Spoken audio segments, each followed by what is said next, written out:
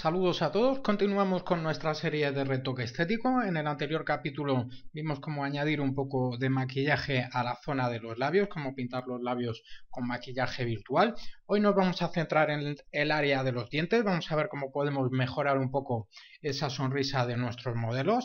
En primer lugar nos vamos a ir a archivo, a abrir, vamos a cargar la imagen con la que vamos a trabajar, esta por ejemplo. Podemos observar algún detalle adicional que también podríamos corregir. Ya hemos visto cómo realizar este tipo de tareas en capítulos anteriores. También veremos alguna técnica adicional. Por ejemplo, en el caso del día de hoy, lo que voy a hacer es hacerle un ajuste muy rápido. Voy a utilizar, como veis, la herramienta lazo. Voy a seleccionar esa zona donde se ven unos poquitos de pelos. Como veis, pulsamos el botón izquierdo y arrastramos seleccionando. Hacemos o pulsamos la combinación de teclas Control C y luego la combinación de teclas Control y V. Como veis, duplicamos esa capa sobre la que vamos a trabajar. Y en este caso, por ejemplo, para estos pequeños detalles de los pelitos podemos utilizar el filtro ruido, polvo y rascaduras. Pulsamos, como veis, se suaviza bastante bien ajustando ese radio. Vamos a dejarlo, por ejemplo, más o menos así, con un valor de 4. Como veis, hemos difuminado casi todos los pelitos. Obviamente tendríamos que pasar por aquí unos cuantos pinceles de corrección, como ya hemos visto, como comentaba, en ese retoque de imperfecciones, pero para un ajuste rápido, como veis, está bastante bien. Y como os decía, nos vamos a centrar en el área de los dientes. Hoy vamos a ver herramientas además adicionales que no hemos visto hasta ahora. Vamos a ajustar un poco, por ejemplo, a 50. Vamos a continuación a pulsar en las capas y voy a unir ambas, manteniendo pulsada la tecla mayúscula del lado izquierdo del teclado. Pulso sobre la capa 1, luego pulso sobre la capa de fondo. Como veis, hacemos selección múltiple. Y nos vamos a capas, combinar capas, o podemos pulsar botón derecho, como veis, combinar capas. Cualquier opción es factible. Vamos a pulsar en ese combinar capas. Ahí tenemos el fondo una vez reconstruido. Y como os decía, en primer lugar lo que vamos a hacer es seleccionar. Vamos a seleccionar con una herramienta que no hemos visto hasta ahora. Concretamente está en esa herramienta selección rápida junto a la herramienta varita mágica. La pulsamos. Como en muchos otros casos, para ajustar el grosor del pincel lo que podemos hacer es mantener pulsada la tecla Alt del lado izquierdo del teclado pulsada. Al mismo tiempo pulsamos el botón derecho del ratón y ajustamos, como veis, el tamaño. En el caso del día de hoy vamos a dejarlo bastante pequeño para poder ajustarnos un poco mejor, más o menos así está bien. Fijaros que aparece un simbolito de más. Para añadir áreas podemos pulsar directamente con el botón izquierdo del ratón, que vamos a ir añadiendo áreas a esa selección, y si queremos restar áreas pulsamos y mantenemos pulsada. Vamos a deshacer la selección. Y como os decía, una vez seleccionada el área podemos restar pulsando y manteniendo pulsada la tecla Alt al lado izquierdo del teclado. Como veis, aparece un simbolito de menos. Vamos a ir pulsando y seleccionando, no os preocupéis. En este caso, como podéis observar, que hemos seleccionado toda la zona superior. Vamos a ajustarnos, por ejemplo, hasta aquí. A continuación, como os comentaba, mantenemos pulsada esa tecla Alt del lado izquierdo del teclado y vamos pulsando con el botón izquierdo del ratón, manteniéndola pulsada para ir restando esas zonas superiores. Como veis, la edición es bastante rápida con esta herramienta. Podemos hacer selecciones de una forma muy rápida. Nos vamos a ajustar un poco a estas de aquí. Si nos pasamos, soltamos esa tecla Alt y volvemos a pulsar solamente con el botón izquierdo del ratón. Como veis, así vamos sumando y restando. Vamos a recoger esta zona de aquí. Por ahora no la vamos a tocar, pero luego la corregiremos un poco porque el cambio es bastante brusco, concretamente por ese detalle que tenemos ahí, un poco incómodo.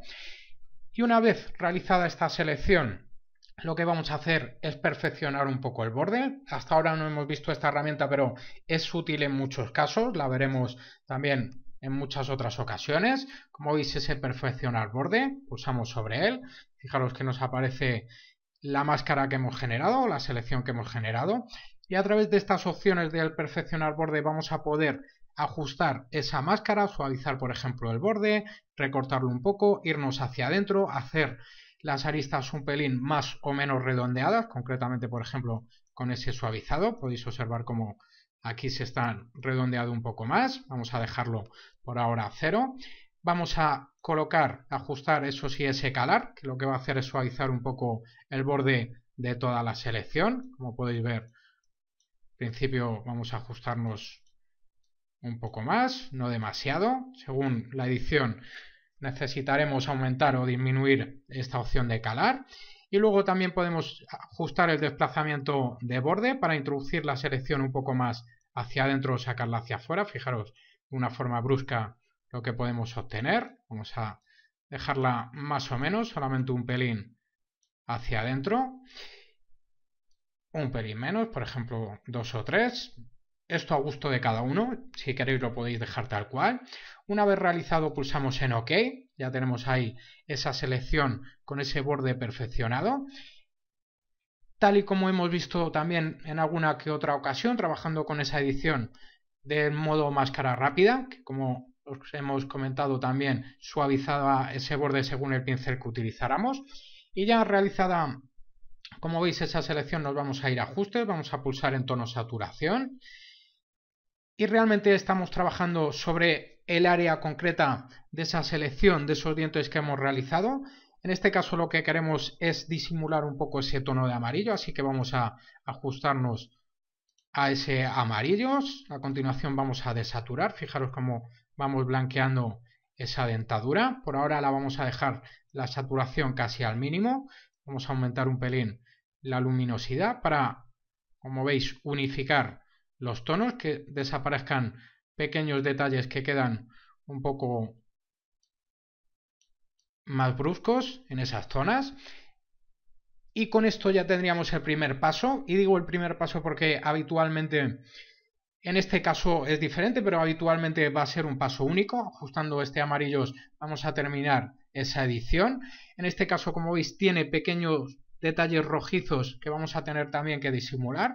Para ello, cerramos, minimizamos, nos vamos nuevamente a capas, pulsamos sobre el fondo y pulsamos sobre añadir nueva capa de ajuste. Nos vamos a pulsar nuevamente en tono saturación. Como veis, hemos añadido un segundo nivel de edición de ese tono saturación. En este caso vamos a ajustarnos a los rojos. Quitamos nuevamente saturación. Fijaros que estamos trabajando sobre toda la zona, básicamente porque no teníamos esa selección. Vamos a hacer deshacer, modificar y paso atrás. Vamos a asegurarnos de que solamente tenemos una capa de ajuste. Selección, volver a seleccionar. Ahora ya sí lo tenemos, como veis, ajustado. Vamos a aplicar ahora ya sí ese tono saturación.